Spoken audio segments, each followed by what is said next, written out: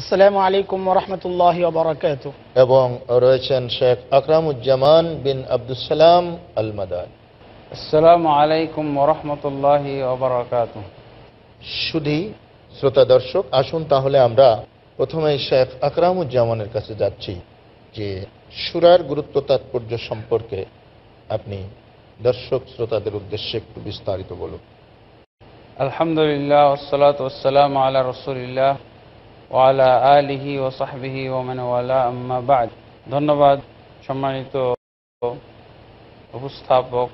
উনি সূরা বা পরামর্শ সম্পর্কিত কিছু সংশয় নিরসনের ব্যাপারে বলেছেন। এখানে সূরা কেন্দ্রিক আমরা দুই ধরনের সংশয় দেখতে পাই বা দুই ধরনের সংশয় উত্থাপন করা হতে পারে। এক নম্বরটা হচ্ছে, আল্লাহ তাবারক ওয়া তাআলা আমাদের নবী মুহাম্মদ সাল্লাল্লাহু আলাইহি ওয়াসাল্লামকে বলে দিয়েছেন, ওমা ইয়ানতিকু আনিল হাওয়া ইন হুয়া ইল্লা ওয়াহয়ুন ইউহা।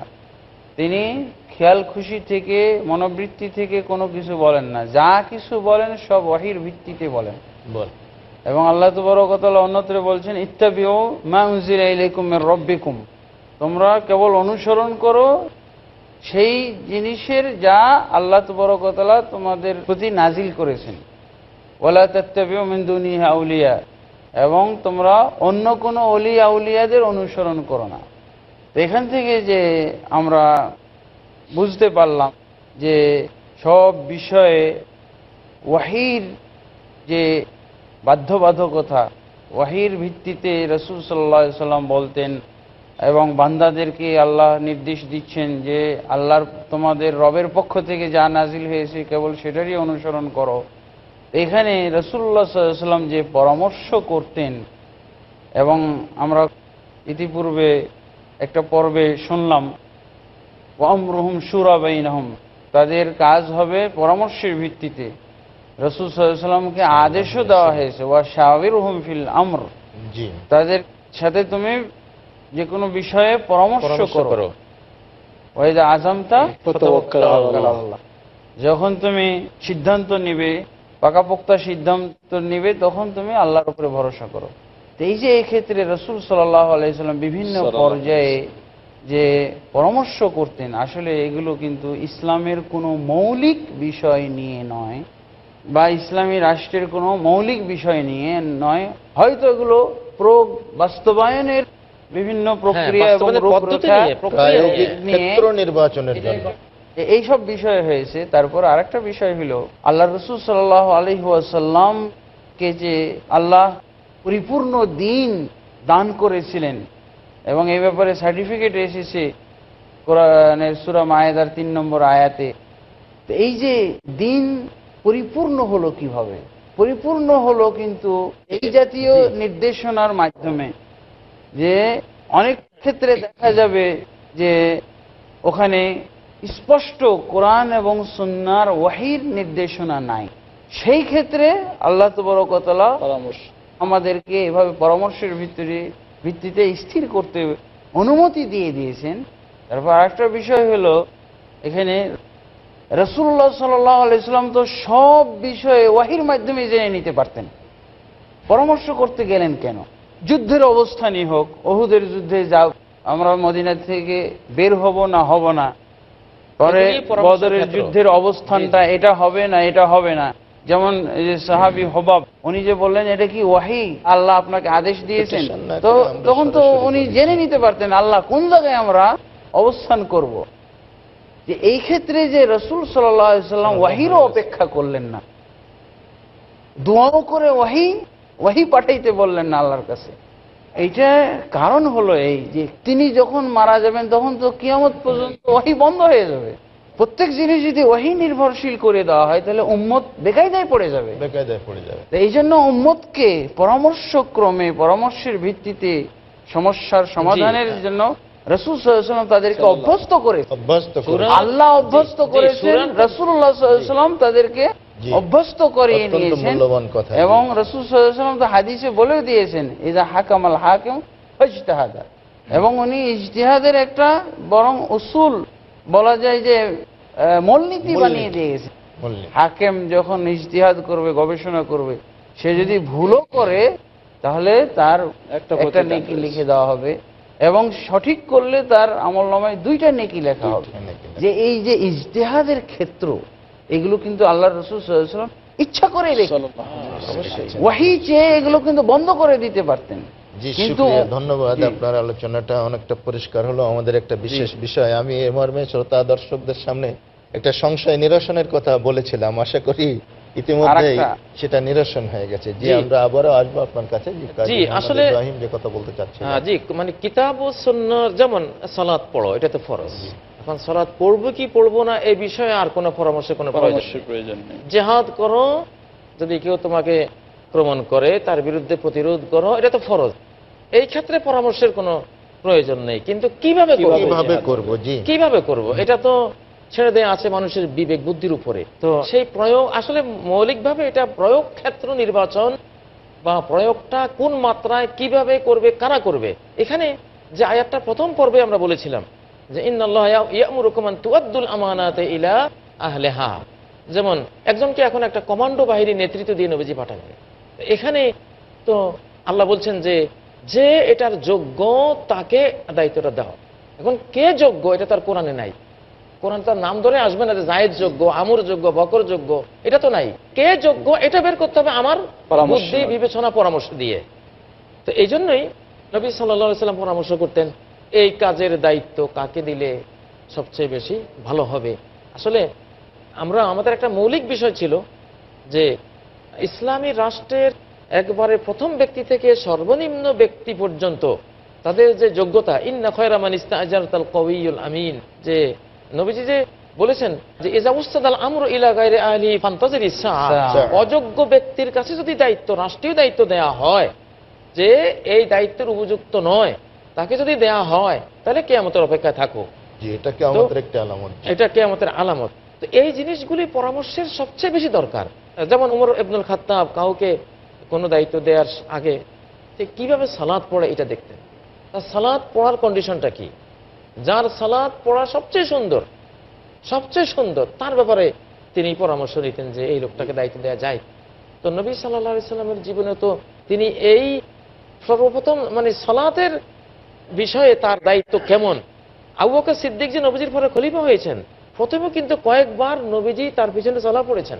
জি, অবশ্যই সালাহ পড়েছেন। সালাহ পড়ে তিনি আল্লাহ তাকে আইডিয়া দিয়েছেন যে হ্যাঁ, আবু বকর সে সালাতের ক্ষেত্রে যখন সবচেয়ে যোগ্য, তাহলে সে দুনিয়ার নেতৃত্বের ক্ষেত্রে সবচেয়ে যোগ্য। আসলে এই ক্ষেত্রে যেমন একটা বিষয় বলা হয়, যেমন যে আল মুস্তাশার মু'তামান, যার কাছে পরামর্শ নেওয়া হবে তাকে আমানতদার হতে হবে। কারণ যদি সে আমানতদার উপযুক্ত না হয় তাহলে তো আপনাকে পরামর্শ দিয়ে আপনাকে ক্ষতিগ্রস্ত করতে পারে। জি, সেই জন্য সালাতে যে উপযুক্ত, ইমানে যে উপযুক্ত, সেই ক্ষেত্রে যার গভীরতা ও মজবুতি রয়েছে, সেই পরামর্শ দেওয়ার জন্য উপযুক্ত ব্যক্তি। কারণ সে আল্লাহ সুবহানাহু ওয়া তাআলার যখন সঠিকভাবে সে আদায় করে, অতএব একজন মানুষকে সে কখনো ক্ষতিগ্রস্ত করতে পারে না। মানুষকে সে সুপরামর্শই দিবে, ভালো সিদ্ধান্তই দিবে। আজকের পৃথিবীতে আমরা যেটা দেখি যে একটা দলীয় লোকেরা যেটা পরামর্শ দেবে সেটাই বাস্তবায়ন হয়। নবীজির সূরা কিন্তু এরকম না। মানে দলীয় ব্যক্তিরা যদি পরামর্শ দেয়, দলীয় পরামর্শক, এটা তো দলীয় স্বার্থে হবে, উম্মতের স্বার্থে হবে না, জাতির স্বার্থে হবে না।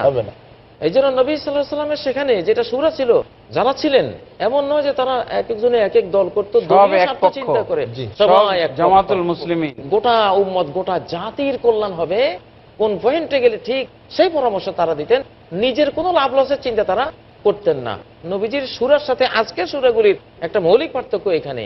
আজকে জাতির স্বার্থ কি হয় হোক, জাতি ধ্বংস হোক, ক্ষতিগ্রস্ত হোক, সেটা চেয়ে বড় হলো আমার কোনো ক্ষতি হবে কিনা। আজকে সূরাগুলিতে এটা কিন্তু আগে দেখা হয়, এটা খেয়ানত, বিশ্বাসঘাতকতা।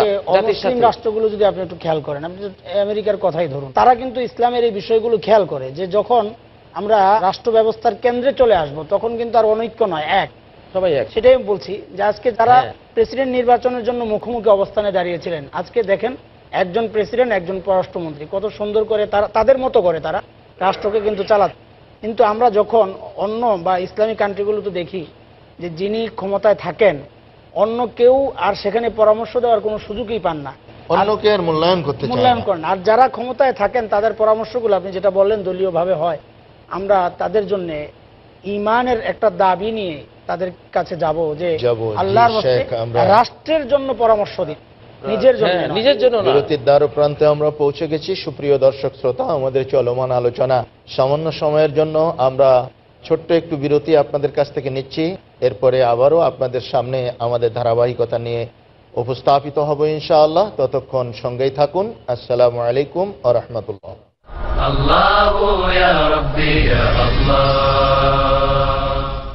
আসসালামু আলাইকুম ওয়া রাহমাতুল্লাহি ওয়া বারাকাতুহু। সুপ্রিয় দর্শক শ্রোতা, বিরতিকালীন সময়ের সঙ্গে থাকার জন্য অনেক অনেক ধন্যবাদ।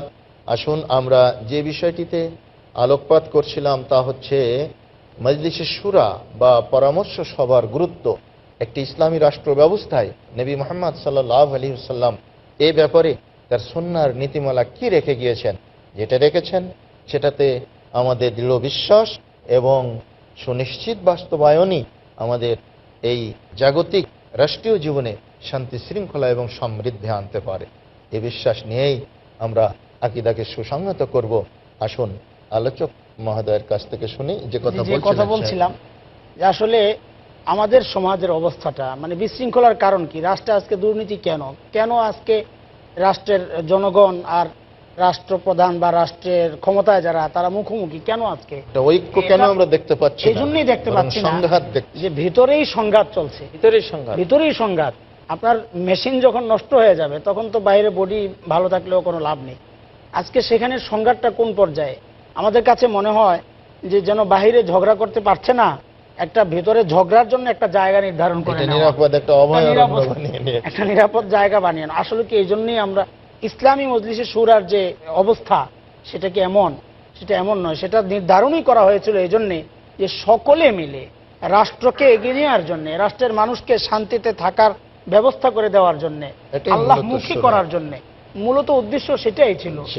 কিন্তু যখন সেটা আমাদের ব্যক্তিগত পর্যায়ে চলে যায়, নিজের স্বার্থ হাসিলের একটা জায়গা ওটা আমরা নির্ধারণ করে নেই, তখনই কিন্তু এই বিশৃঙ্খলা ব্যাহত হয়ে যায়। সুন্দর আলোকপাত করছিলেন শেখ হাসান জামিল।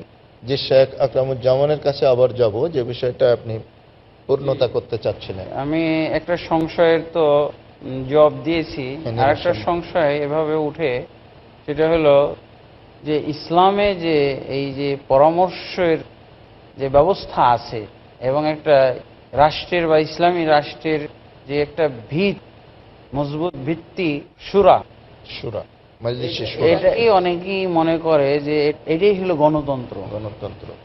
আসলে বিষয়টা কিন্তু এরকম নয়। শুরা যারা সদস্য হবেন তারা হচ্ছেন জনগণের আস্থাভাজন, সমস্ত জনগণের আস্থাভাজন ব্যক্তিবর্গ, এবং তারা প্রথমত আমল এবাদতে কোরআন এবং সুন্নাহর জ্ঞানে বৈশিষ্ট্যমণ্ডিত ব্যক্তি হবেন, বিশ্বস্ত হবেন। তারপরে তো এটা বলা হয়েছে আমানতদার হবেন, জ্ঞানে এবং অনুসরণে তারা অগ্রগামী হবেন, চরিত্রের দিক দিয়ে মানে সর্বোন্নত হবেন, এবং যে সমস্ত বাজে চরিত্র আছে সেগুলো থেকে মুক্ত হবেন।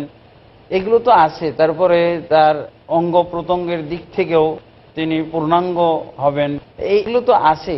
এই সমস্ত গুণ সম্পন্ন ব্যক্তিরা তারা পরামর্শ দিয়ে রাষ্ট্রীয় কোনো একটা কাজ করবেন, অথবা হয়তো দায়িত্বশীল নিয়োগ করবেন, শাসক নিয়োগ করবেন, অথবা তারা বরখাস্ত করবেন। এই ক্ষেত্রে কিন্তু গণতন্ত্রের ভিতরে এরকম না।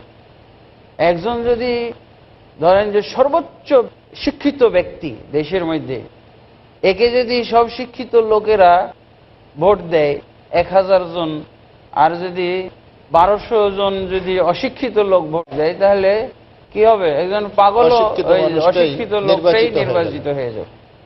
এই জন্য ইসলামের ভিতরে শুরাতন্ত্র, এখানে সমস্ত জনগণের এখানে কোনো ভোট দেওয়ার সুযোগ নাই।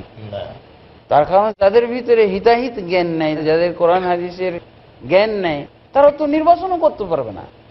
কে ভালো এটাই তো বুঝবে না তারা। তখন হবে ঢালাও ভাবে ব্যাপার, তখন হবে দলীয় স্বার্থ চরিতার্থ, অথবা ওটা স্বজনপ্রীতি। হ্যাঁ, আমি আমার বংশের লোকটাকে করে দিলাম, আমি আমার দলের লোকটাকে করে দিলাম নির্বাচন, আমি আমার যার মাধ্যমে সুবিধা অর্জন করতে পারবো তাকে আমি করে দিলাম। আপনি বলতে চাচ্ছেন অর্থাৎ আমরা প্রথম যে আয়াতে আলোচনা করছিলাম হ্যাঁ। যে তুবাদ্দিল আমানা ইলা আহলিহা, আমানতটা যোগ্য ব্যক্তির কাছে অর্পণের আর সম্ভাবনা আমি যেটা বলছি কথা হচ্ছে নেতৃত্বের ভিত্তি আর অধিকাংশের মত নয়। গণতন্ত্র সুরা আর গণতন্ত্র এক নয়। শেখ যেটা বলতে চাচ্ছেন, নেতৃত্বে আসার ভিত্তি অধিকাংশের মত নয়, নেতৃত্বে আসার ভিত্তি হচ্ছে যোগ্যতা। জি, এখানে গণতন্ত্র যেটা যেটা নীতিও নির্বাচন করে আর নেতাও নির্বাচন করে। তো নীতি নির্বাচন করে যদি কোরআন সুন্নাহর বাইরের কোনো নীতি গণতন্ত্রের দ্বারা নির্বাচিত হলো, এটা তো গ্রহণ করা কুফরি হবে। এই জন্য গণতন্ত্রে নেতা নির্বাচন হতে পারে, কিন্তু নীতি থাকতে হবে কোরআন এবং সুন্নাহ। এটা নির্বাচনের বিষয় না, এটা তো ফরজ। কোরআন ও সুন্নাহই হতে হবে আমাদের বিধান, সংবিধান, হুকুম হাকাম সবকিছু। কিন্তু এই কোরআন সুন্নাহটা দেশে বাস্তবায়ন করবে কে?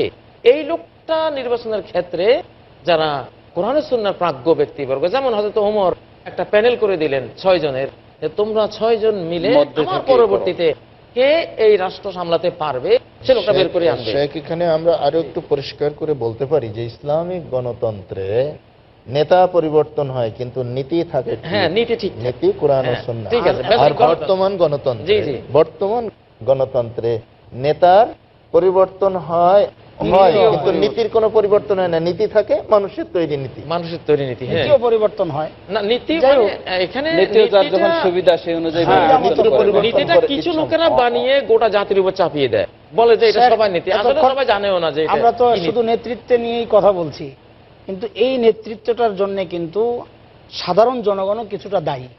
কারণ সাধারণ জনগণের সামনে যখন এই বক্তব্য আসে যে অমুক ভাইয়ের চরিত্র ফুলের মতো পবিত্র, আমি কিন্তু বিশ্বাস করে তার জন্য ভোটটা দিয়ে দিই, কিন্তু আমি একবারও লক্ষ্য করি না যে অমুক ভাইয়ের চরিত্র ফুলের মতো পবিত্র, নামাজ পড়ে না এক ওয়াক্ত। এই বিষয়টা কিন্তু আমি একটুও লক্ষ্য করি না। তাকওয়ার কোনো বিষয় নেই।